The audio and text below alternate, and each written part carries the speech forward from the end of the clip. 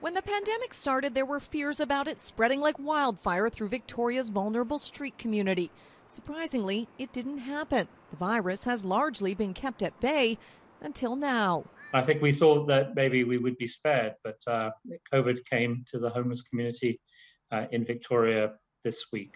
While Island Health won't disclose which supportive housing facilities or shelters the cases are at or how many people are impacted, they do say it's not yet considered an outbreak. We are aware of some clusters in some of our congregate settings.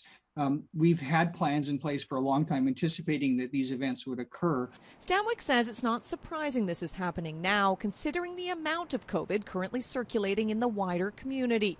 But it does pose some unique challenges. I think given the physical proximity that many folk who are homeless and that we serve have with each other, I am concerned that there will be a further growth in numbers. And while self-isolating is easier for those living in former hotel sites with their own rooms, it is a concern for those living in shelters and on the streets. There's no abilities to restrict people's movements.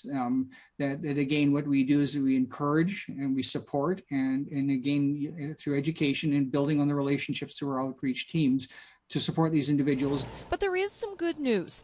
Unlike a year ago, many of those in the street community and those who work with them are now vaccinated. Our place says it's had hundreds of people receive their shots, and with word of rising case numbers, more are now showing up to clinics. We've seen a pretty substantial uptake this week of vaccines, now that folk know that COVID is in their midst. And obviously, homeless people are no different from anyone else. They're concerned. They don't want to get it. While the virus may continue to spread, the hope is that with enough vaccinations, the community will not be devastated by serious illness and death.